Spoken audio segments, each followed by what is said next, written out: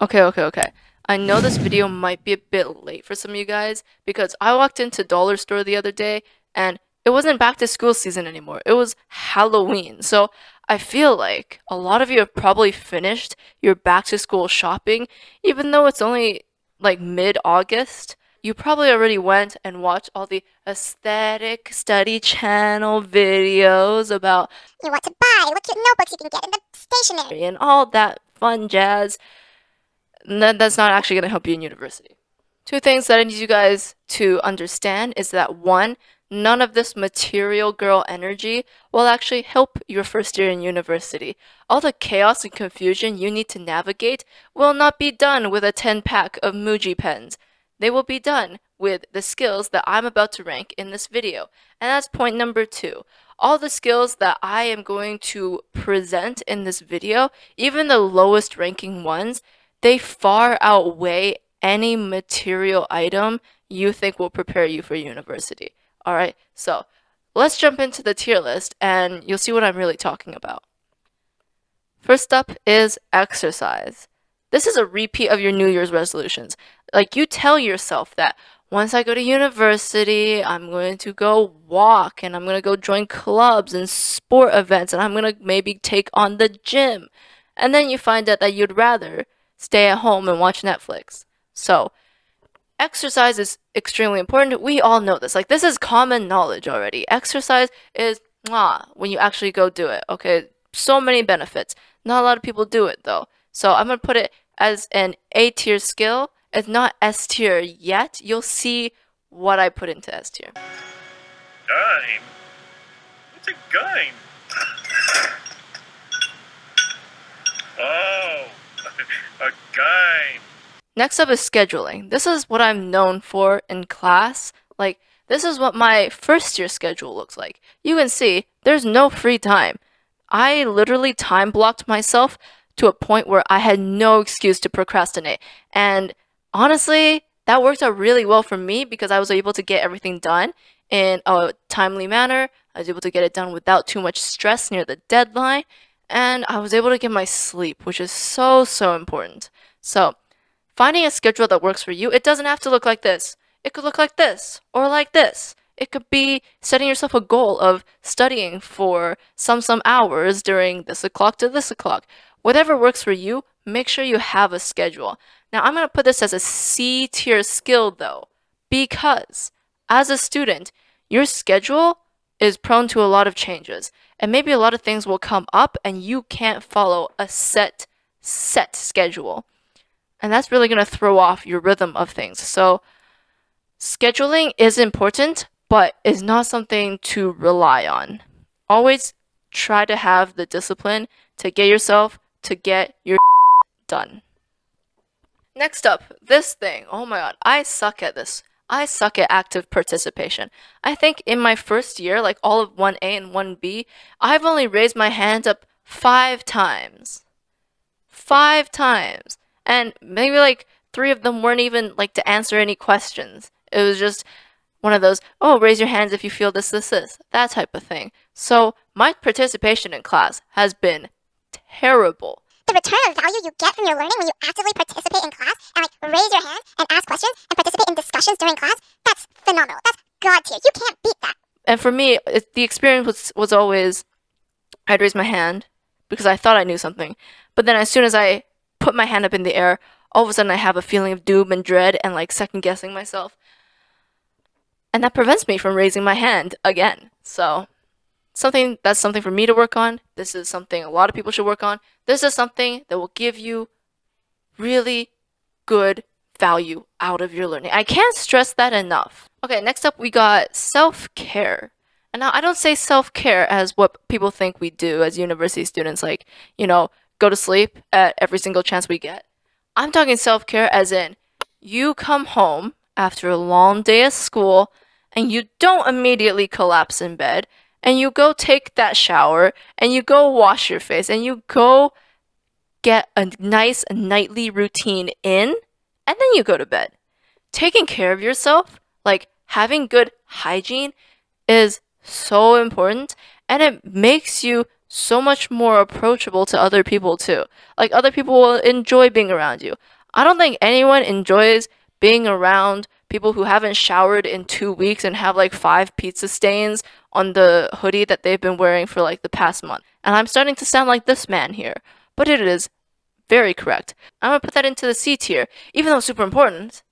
But I feel like a lot of you already have a routine set for yourself, and it's not a skill that you really need to put too much effort into focusing on. So that's a C tier skill.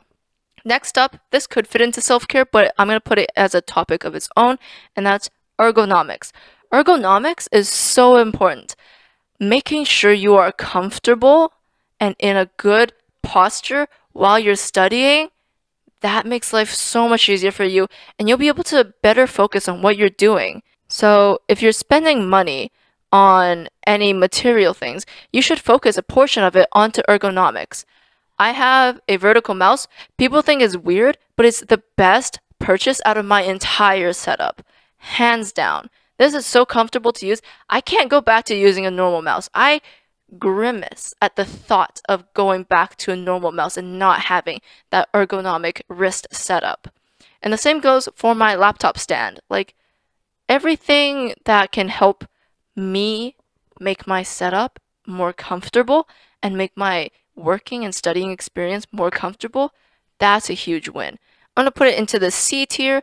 It's not really a skill, it's more of like a little investment on yourself and just the habit of cueing yourself to, stand upright, have a good posture, sit properly, have the monitors like eye level. all this jazz. This stuff is really invaluable, so make sure you go work on that. Next up is prioritization. Having one single priority, not 2, 3, 4, okay?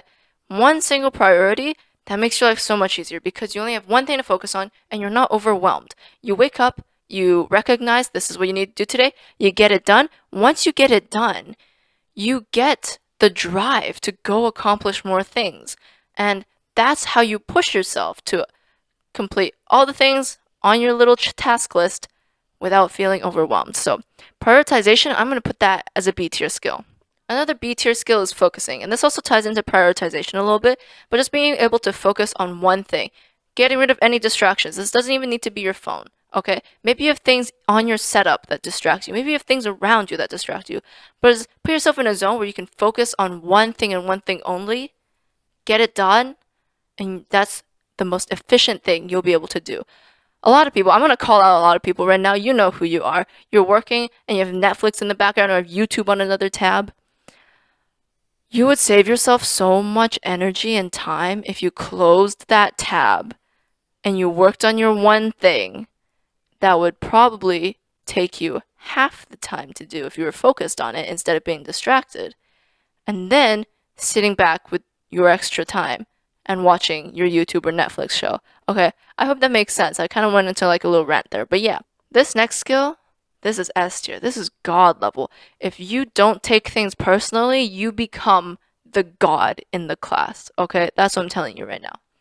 Taking things personally messes with you up here.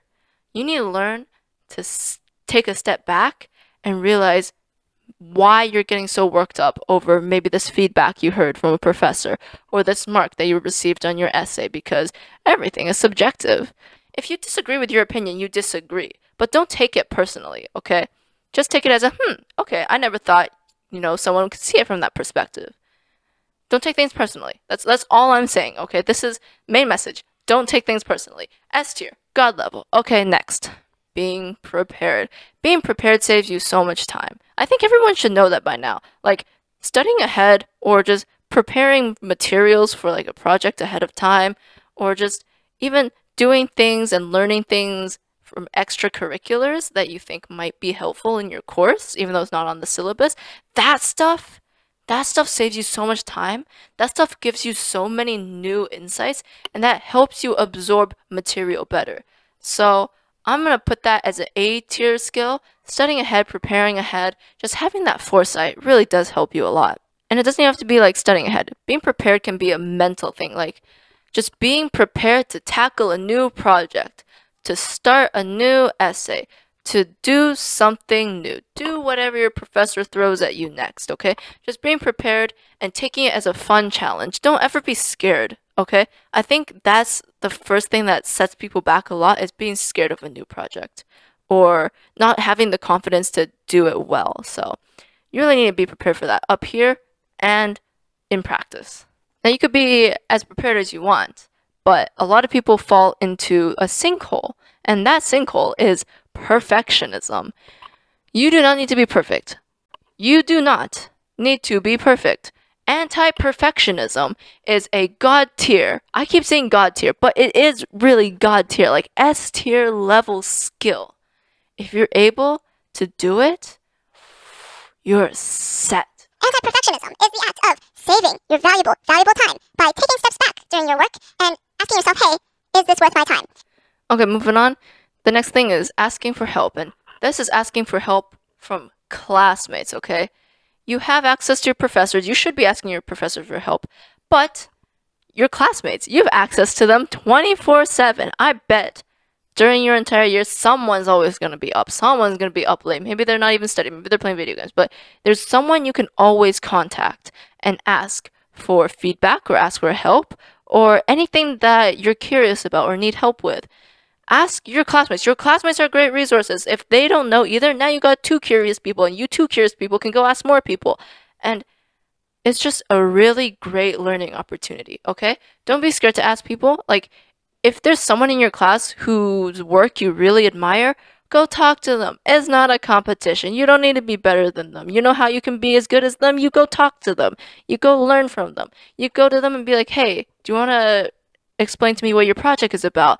And then you see how they think, you learn, and it just helps you grow so much as a student, and it affects your work in such a positive way too. So don't be afraid to ask your classmates for help. I don't think any of them bite. If they do bite, then that's an actual problem. But don't be scared of your classmates. Go ask them for help. This next thing, you're probably wondering like, why do you even include this, Alex? Doesn't everyone take notes already? Why is this even a skill? I'm including this because I know for a fact, a lot of you just sit in lecture hall and look at the presentation slides and write it down mindlessly. Pay attention to what you write, okay? You don't have to jot down every single thing on the slides. If you just wanted all that information, take your phone, take a picture, done, okay? If you're jotting things down mindlessly, that's not beneficial to your learning at all. So pay attention to what you're writing down. And go back and review your notes too. Your notes shouldn't be a one and done thing. You should be writing your notes and using that as a booklet to go back and flip through and refresh your memory. So learn how to take proper notes, okay? C tier. This next thing, you also might be wondering, why did you include this, Alex? Doesn't everyone go to sleep? Isn't sleeping like the fundamental human need? Okay, yes, like especially for us because university students are so sleep deprived, but also nobody does this right. You need a good sleep routine, okay? And the way you do that is monitor your natural sleeping, especially now during summer break where you are able to just sleep and wake up whenever you want. Give yourself a week, okay? Go to bed at a reasonable time, and track when you naturally wake up. Now you can just do this manually, or if you have a fitness tracker, Apple Watch, whatever, a lot of them have the ability to track your sleep. And you can see when you're in deep sleep and when you're in light sleep. And you can use that data to help you create a sleep schedule routine for yourself. So go to bed and then choose a time where you're in light sleep to wake up. Again, a lot of these fitness trackers have the ability to wake you up when you're in light sleep around a scheduled time. So really take advantage of that. Make sure you are getting proper sleep and make sure you are waking up and going to sleep at the proper times. That is a really important skill. So I'm going to put that as an A tier.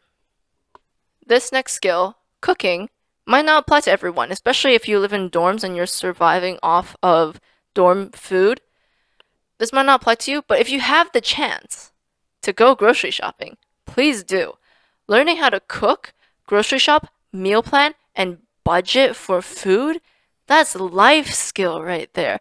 And most of the time, you'll be able to eat much healthier than you do at a school cafeteria, and you'll also save a lot of money. So I'll go into more detail about this in an upcoming video where I'm going to be showing you my whole meal prep for a week. I'm going to be taking you guys shopping with me.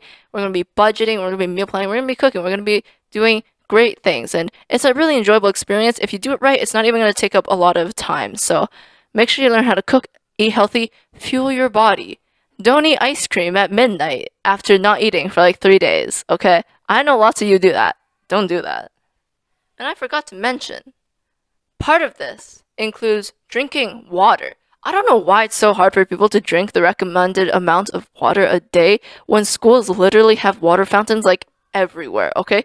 Bring a water bottle with you or bring a filter bottle with you. And drink your water. You're gonna feel so refreshed. So refreshed. It's gonna make your life so much easier. Your skin will be clear. Everything. Just drink your water. Looking at the last two, we have extracurriculars. Extracurriculars are fantastic. Extracurriculars are a way for you to go meet new people and to explore your interests, especially in first year, where exploring your interests is the main focus.